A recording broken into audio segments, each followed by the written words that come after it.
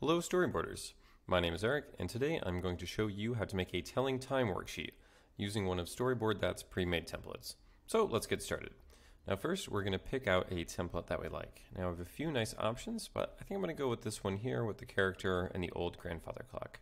So all we have to do is click the copy template button that's right below, and this will bring us directly into the Storyboard Creator, which will then prompt us to give our template a name.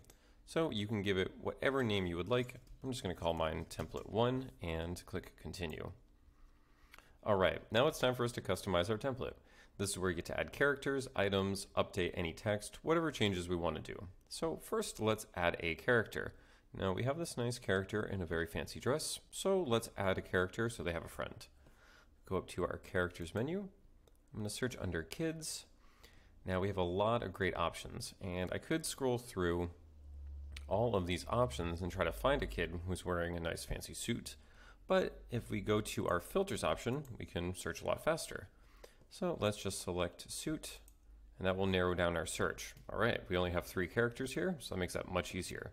So let's grab this character, and all you have to do is just drag and drop them into your storyboard, and now we get to customize them. This is where we get to update facial expressions, poses, colors, any changes that we want to make. So when you're all done making the changes to your character, just click the update pose button below, and there we go, there's our character. Now we can move them anywhere we want within our storyboard, as well as resize them. To do that, just drag the corner of your image, and there we go. All right, now next is items.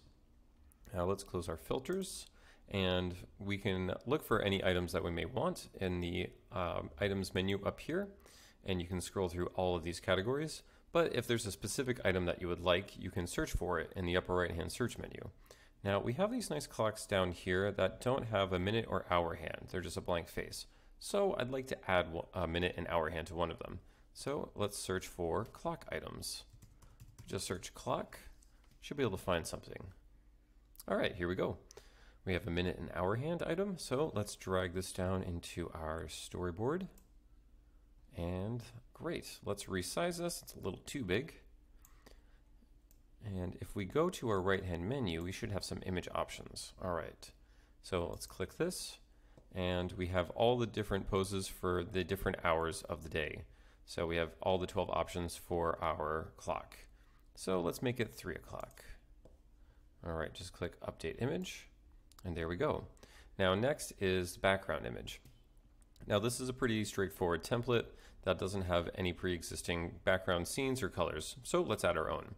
If you go up to your scene menu, and let's go over to patterns. I think I just want a plain light color down here in the lower half of this. So let's grab this first one. This is a nice blue low opacity frame. So let's just drag and drop.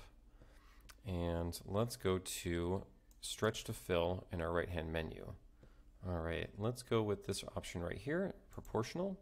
So this will stretch the frame to fill it to the correct size that the scene originally is. So it's going to have a little extra space on the top and bottom, which actually works out for me. So just click OK when you're done, and let's move it down. I like it about here. All right, now with our scene in place, let's send it all the way to the back of the template.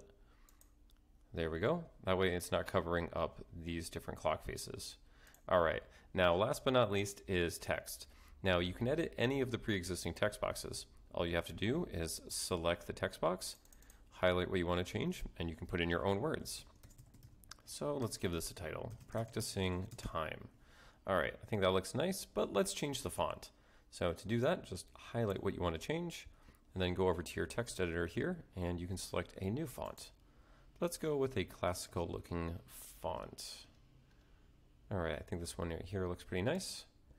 That looks good, but that is very small. So let's make that font way bigger. So back to our right hand menu in the text editor, select the font size, and let's go really big. Let's do 76. All right, great. Now, just like your characters and your items, you can move the text boxes anywhere you want in your storyboard as well as resize them. So let's give a little bit of space for this title here.